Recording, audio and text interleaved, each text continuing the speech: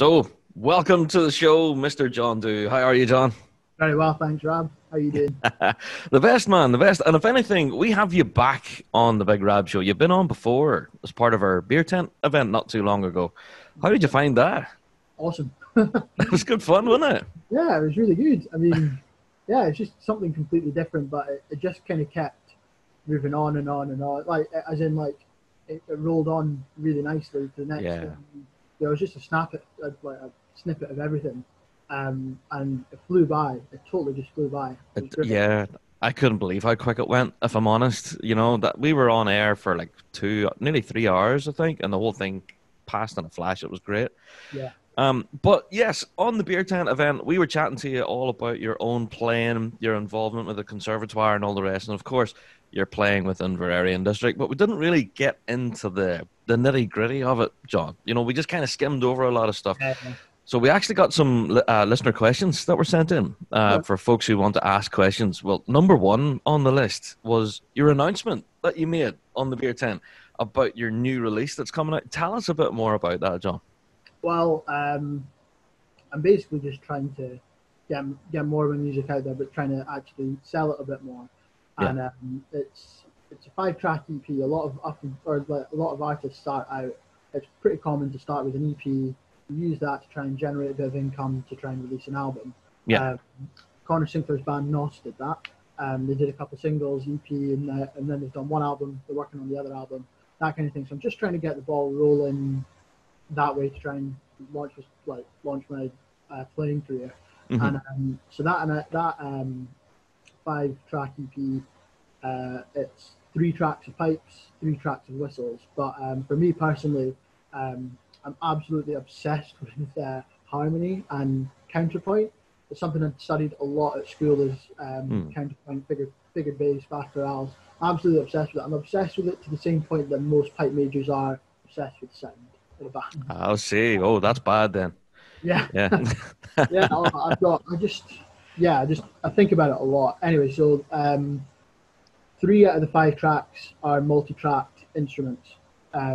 So two multi-track whistle tracks and a multi-track pipe track, and it kind of just looks at a bit more about polyphonic textures as well as pipe band influence textures, but just kind of all sorts. And it kind of a lot of what I learned. In fact, I think everything I did on that, there was nothing I learned or did on that album that I didn't learn at the conservatoire. Right, there you go. Yeah, yeah. So I take it that from your time at the conservatoire, well, you're still there now, actually. You're Just, drawing a lot from that and bringing it to your own playing. Would I be right in saying that? oh yeah, absolutely. I mean, like it's an absolutely amazing place to be. There's all like literally any kind of music or performing arts. It's there, and you get to see. I mean, there's concerts, like loads of concerts every week, and they're of the next generation of musicians. So they're going to be pretty good. A lot of these guys, they work really hard. So, and then as a student, you get the ticket for free. So you're kind of an idiot for not going to some of these things. And, yeah, and it's not just folk music. It's like that I went to. There's a lot of classical. My girlfriend's a classical violinist. So she tells me which pieces to go and listen to, which is great. A fantastic brass section.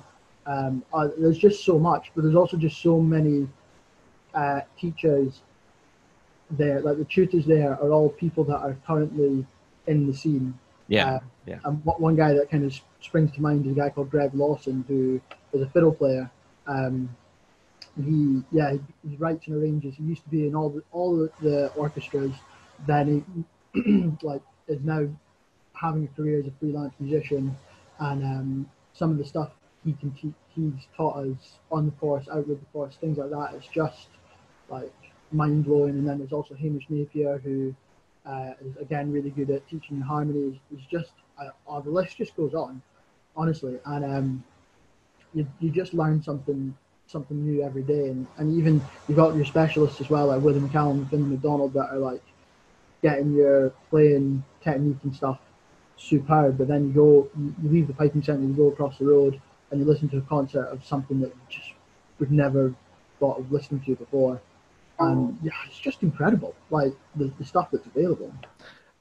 So yeah, if anything, we were chatting to Danny, Danny from Shots, of course, and he was telling us all about the conservatoire and just how much it meant to him.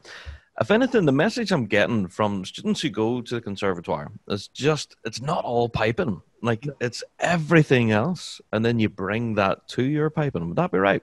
Yeah, I would say yeah, absolutely. But on the flip side, if you wanted to go there and do nothing but Peabrick, totally do that. Honestly, like there's scope for everything. I mean, like if you look at what Danny was talking about, like he did a lot of piping, he did a lot of folky stuff. He did everything. Yeah. We all do. And then you get someone like Kieran, who did a lot of teaching, or like did a lot of that, but did everything else as well. So we all do it all, and then specialize in, or not specialize, but we all like have our separate interests. Yeah, your own focus, really. Yeah. Essentially, but it's so important to do as much as we can. And I remember all three of us did played in an orchestral suite in first year, and actually the three of us did like we had a trio set on stage because it was basically the Alan McDonald's brothers fanfare, if you like, pipe fanfare. That we did our own version of it, which yeah, and like I don't think a year in we would have thought we'd have the opportunity to play with an orchestra in the concert hall. So all the opportunities are there, and all the teachers will give you all the information you need. There you go. Yeah, it's just an incredible place.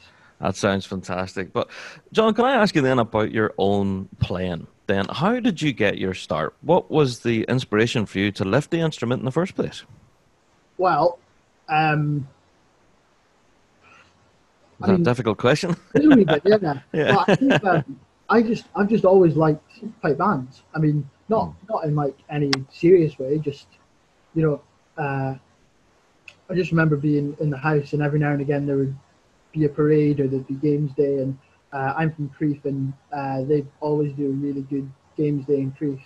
Yeah. And I think just from an early age, my parents liked the sound of the pipe bands, so they would go and listen, and we would listen, and I just always really liked it. And then I was really lucky to go to a school that had good music tuition, and I tried a couple of instruments, and then one day I was like, should I try the pipes? And Mum signed me up for lessons, and I think I could honestly say from day one I've enjoyed it. I've not really looked back, and now I couldn't think of my life without piping at all. There you go. Yeah. And the teaching there, it was Anne Spaulding that taught me initially, and she was an outstanding teacher. Like I don't know how. Yeah, she's really really good teacher. Really, but like pretty hard teacher. I mean, it was pretty hard to impress. Not easily pleased, but she sorry, I can't swear, but a really good teacher. I mean, like there's a lot of kids that she got onto Peabrick when all they wanted to do was either play rugby or do all these sports, but she managed to get them as far as Peabrick, and like it just goes to show. We went to a junior competition. It was the Vale of Atholl competition, and I was just chatting away to her, and she would just look down the list and she'd go, taught him, and they were all under 18 Peabrick players. And I was just like, wow. And yeah, I think the thing that she taught really well was she made the technique really simple, and she taught you good technique and made sure it was all open and everything. And like when you get that foundation right, everything else becomes a lot easier. So she got that right without all of her pupils. There you go. If anything, it's a name that we hear quite often on the show is Anne Spaulding. I think another podcast, actually, the Up to the Line Pipe Band podcast, may have had an interview with her. Chatted all about her approach to tuition and all of that. So, yeah, but that's an incredible start for you, John. Yeah, so how did you get then from bare bone basic beginner then to playing with current world champions then with Inveraray? How did that happen? Well, we started going to I found out what the World Pipe Band Championships was. The first time I went was 2008, which about you know, 6 months later, I learned how special that world was Yeah. because of the SFU medley. And then we went back a couple of years later and we watched it, and I kind of progressed, and I was listening to a couple other like kind of folky pipers. I was found pipers online, like on YouTube and stuff. I just Yeah. been in a way really interested in it, and then I went back to the Wilds and watched the grade one, and I just sat there going, I just want to play there. So, and then I think a year later I went to secondary school, and it was Jenny Hutchin that was teaching at the time, and I just kind of went all pipe band geek on her, and just like asked her like all these questions. Did you go to the Worlds? Yes, I was judging at it. Oh, right, okay. I know what we're dealing with. And yeah, she just kind of it was a school band that had it. Well, I don't know how best it had like a separate ring of competitions outside the RSPBA. So we were Hmm. learning the MSR and a medley, Yeah. and the fact that I was doing that just kind of, I don't know, I was just so ready to start playing that kind of pipe band repertoire. And Hmm. then she retired, and then a guy called Cammy Drummond started teaching at the school, and he just progressed me even further. In 4 years or something, he just took me further and further and further, and he just taught me everything, or like, yeah, in 4 years of tuition, and every single lesson there was something new to be learned, whether that was pipe bands Hmm. or like he introduced me to people like Dive and Fred Morrison and Death Shepherd and old pipe band albums as well. And I just listened. I think I just listened to a lot, and then Yeah. just Yeah. started to play a lot, and then bought loads of books and like R.S. McDonald's book and Ryan Canning's book and these kind of things. And he basically got a standard that was starting to get prizes in junior contests. And then Hmm. I went to the Inverary junior contest, and Dewey Campbell was judging the hornpipe and jig. And then a couple of days after the contest, he got in touch with Cameron Drummond and arranged an audition. So I think it was just a case of just starting to enjoy the playing and being taught how, like, wasn't just being taught how to get my doublings better, but it was how to practice well for competition.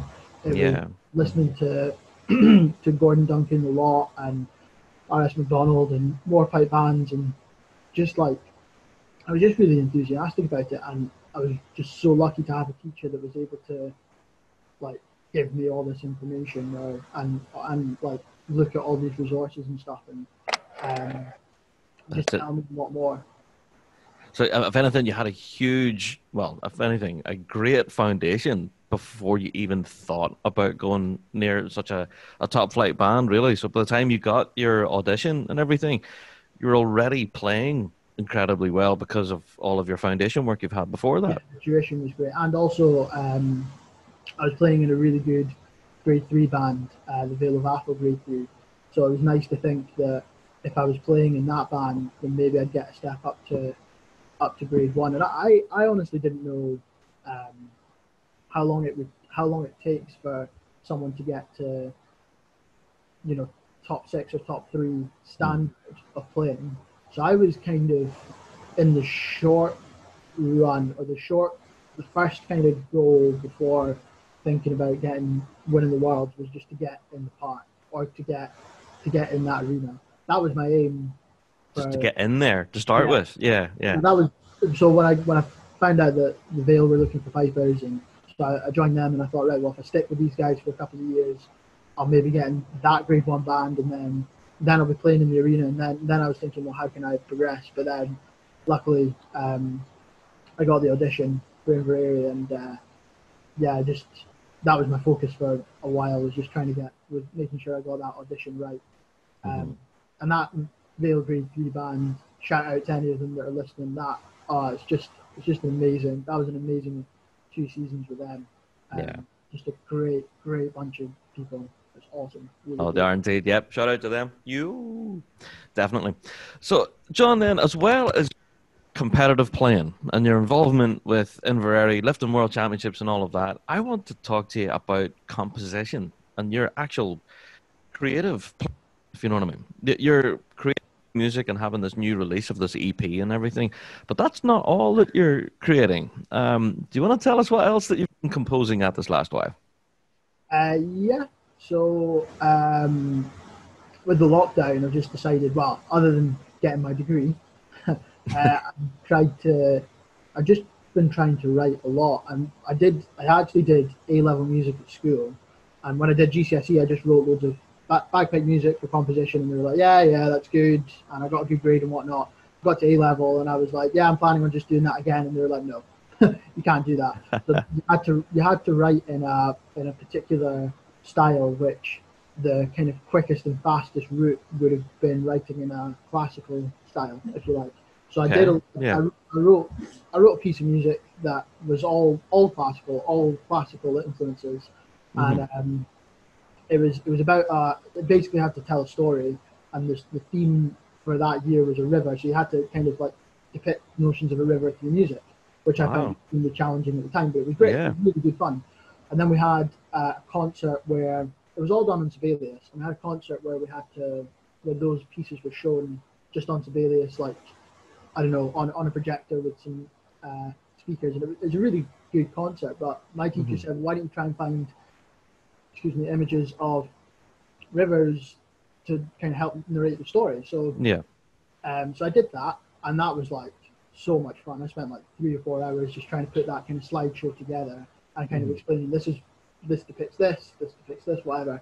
And I remember my teacher hammering me saying like, this module is so hard, you can't get like it's like nearly impossible to do well. You'll all be lucky if you pass. And I actually got the results 2 days before the Worlds, and he was like, "Yeah, it is physically impossible to get 100%."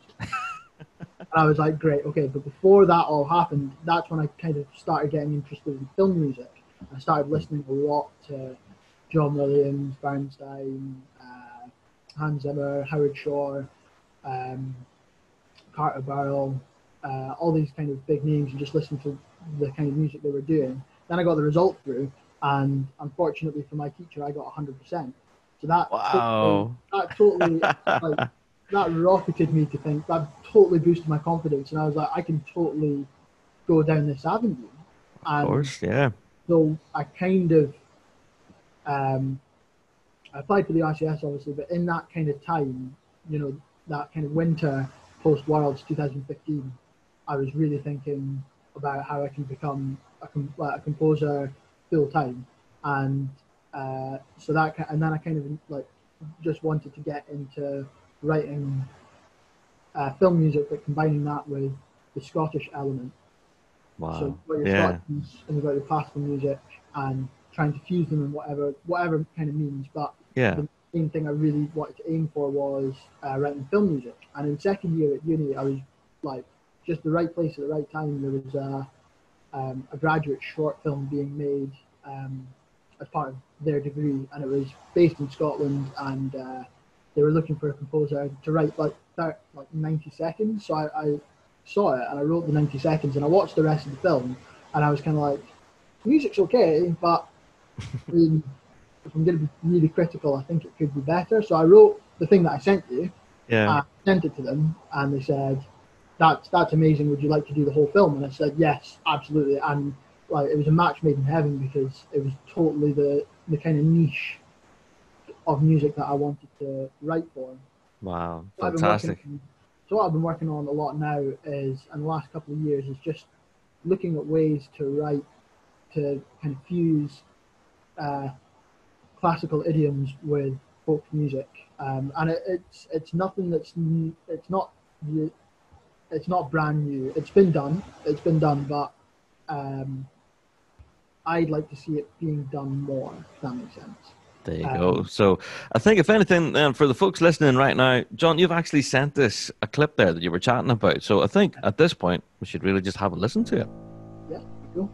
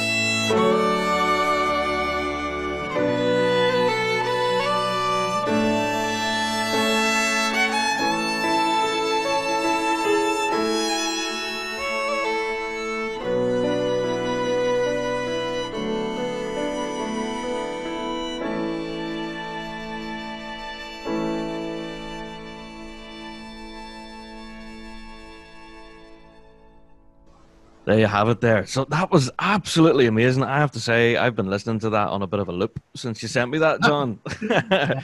It's fantastic because you could just kind of shut your eyes and it takes you on a, it takes you to a different place. I Yeah. don't know. Do you want to tell us about that track, what we just listened to there? So yeah, I don't think I could have written that track if it wasn't for going to the RCS, because, and like I say, you don't just learn about orchestration or like your own studying and stuff, or I don't know, a bit more about harmony and getting to know the players. Well, firstly, you meet people that are interested in it, in the same things as you. So luckily, I was able to get a full ensemble to play that live. So that was live. All the musicians are there to Wow. do Right. that, which is That's great. amazing. Yeah, it's fantastic, and you end up networking, but also because you're surrounded by people in the same kind of field and are interested in the same things. You all kind of talk about the people you're listening to, and that track was inspired by a band called Dreamers Circus, which are a trio from Scandinavia. And I mean, if you thought that was good, you should listen to these guys, because what I did there, they'll do that, but times 10. They will seriously put you Wow. really I'll have to different. listen to that now. Yeah. Yeah, What do you call them again? Dreamers Circus. Right. Right. Okay. I'll send Cool. you a link later on, but they're amazing. So again, if you're listening to good music all the time and you're inspired by it, you kind of aspire to play like that, you know, Yeah. or to write like that. So that particular scene is actually when the little girl. So the short film is about a girl who is finding a coping mechanism to deal with her father's increasing or declining health. Hmm. And at the very end of the film, he dies, and that music was her basically feeling the great loss that she has felt. Yeah. I'm trying to think where I'm going with that.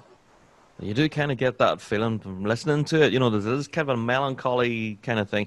But it's amazing, John. You talk about painting pictures with music, and that's exactly what, composing for film and TV and all the rest, that's what that does. But Yeah, yourself, as a traditional musician, as a bagpiper, your approach to it, we understand it as piping fans, and that kind of gives us an extra level of that's kind of cool. Do you know what I mean?